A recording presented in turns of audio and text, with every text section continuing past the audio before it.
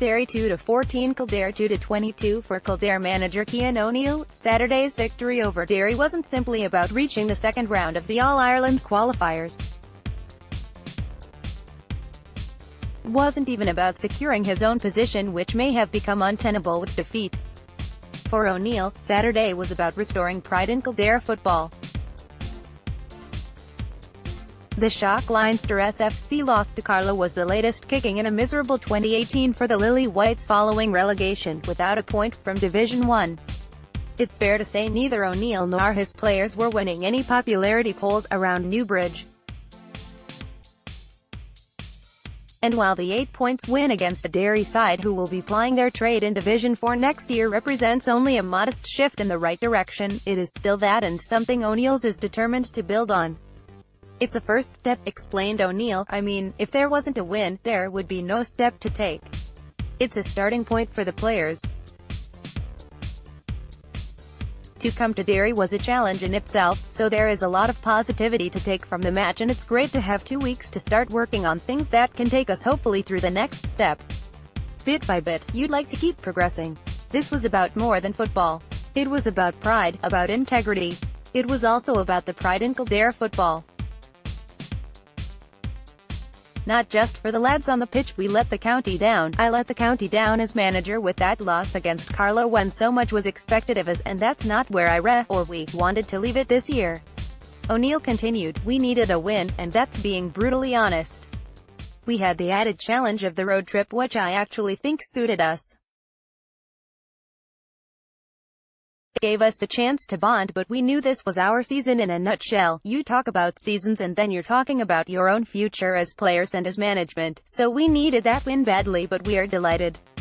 Of course you feel the pressure. That wasn't just a defeat out of the blue against Carlow. We came off 7 defeats in a row in the league.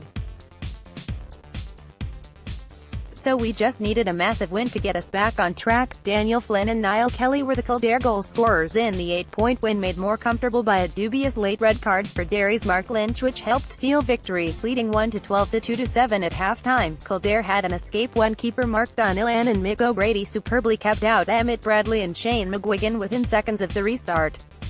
Proved a game-defining moment, and O'Neill's men built on it. They may have been cynical at times in their tackling, as testified by black cards for Captain Owen Doyle and David Hyland, but few of their supporters will have complained.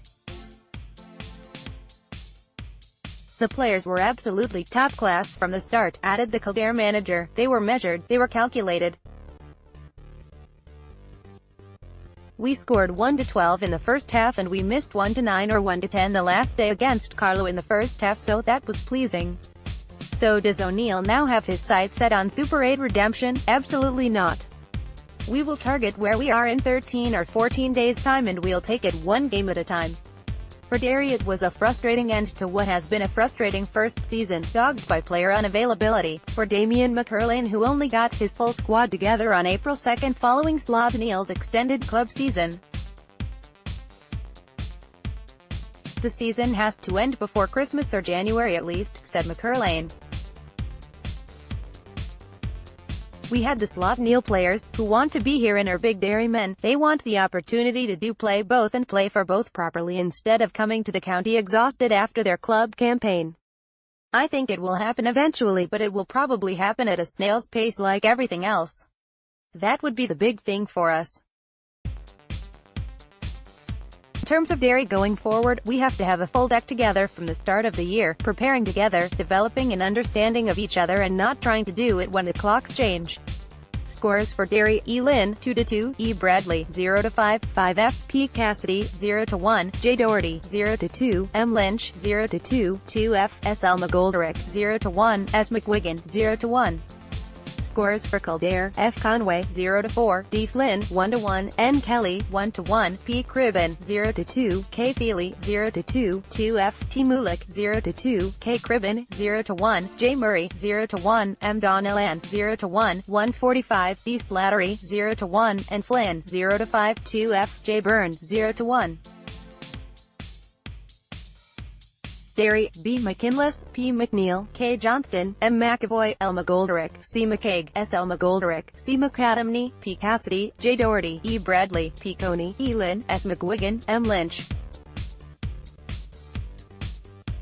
Subs for Derry: J. Keelt for S. McGuigan, blood sub, 32 minutes, reversed HT, B. Rogers for P. McNeil, HT, T. O'Brien for C. McAdamney, HT, C. McWilliams for P. Coney, 42 minutes, J. Keelt for S. McGuigan, 51 minutes, M. Battison for L. McGoldrick,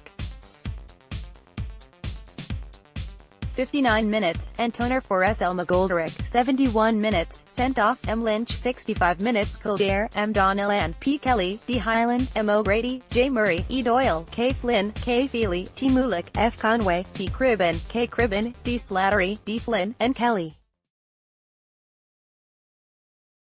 Subs for Kildare: N. Flynn for K. Feely, 47 minutes, C. Healy for K. Cribben, 59 minutes, E. O'Connor for N. Kelly, 67 minutes, F. Dowling for F. Conway, 71 minutes, yellow cards, K. Flynn, 51 minutes, T. Mulick, 58 minutes, E. O'Connor, 73 minutes, black cards, E. Doyle, 15 minutes, replaced by Johnny Byrne, D. Hyland, 65 minutes, replaced by M. Hyland. Referee: David Colderick, Meath.